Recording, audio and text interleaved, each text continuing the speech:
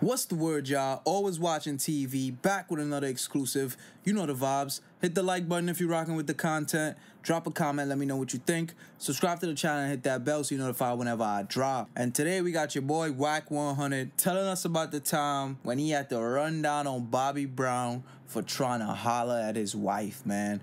Wack100 said he was in the studio and Bobby tried to shoot his shot at his wife.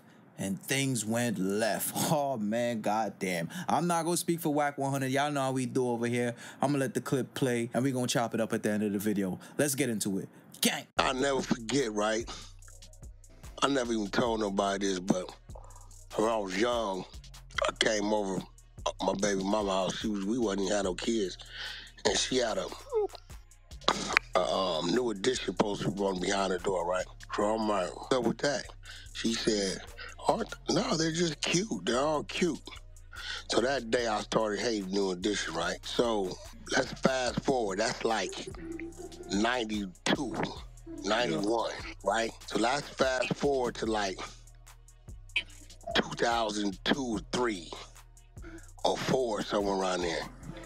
And I pull up to the studio to meet, I don't know, it was Tubby from Miniscope, somebody I meant to meet. And Bobby Brown was in the studio. He in the studio, that's who he in there with, right? So I come and holler at Tubby, my wife with me. As I'm standing there, Bobby now he don't know me, I don't know him. It's his studio, so you know, most artists in their studio, it's a bunch of flunkies or a bunch of niggas doing what they want to do, right? For sure. And the nigga I'm going to meet is the industry nigga. So he come on the thing, go to walk by, and look at my wife and slow up and say, God damn, baby, you looking good. I draw right down on the nigga, all up on his neck. Tubby like, Wack, I don't even know if it's Tubby. You know who I was there with. I told that nigga, I ain't never liked you anyway. I might have just got off parole, Wack. I still got braids in my head. Bitch ass nigga, I ain't even liked you anyway. Not you punch Bobby Brown. Oh. No, I drew down on him. I stuck a 9 all up on his down. So he like, homie, woo. So the other, he telling niggas in the room, bro, y'all don't move, man, don't woo, right?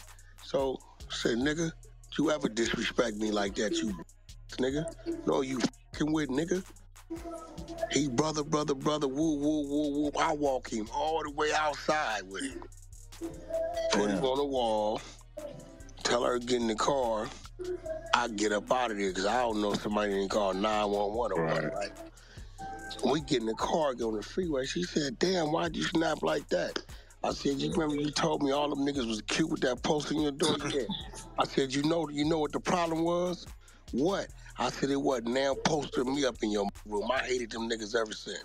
Blood said he backed out, ran down, and put the blicky to Bobby Brown's neck, man. All because he gave that man wife a compliment. Do y'all believe that story? Wack said this was back in the days. He was fresh off of parole.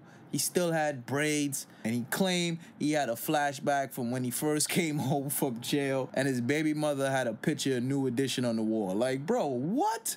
And you held on to that, and when you finally ran into this man, that's what you did because he told your wife she looked good, or he called her sexy, or whatever the compliment was?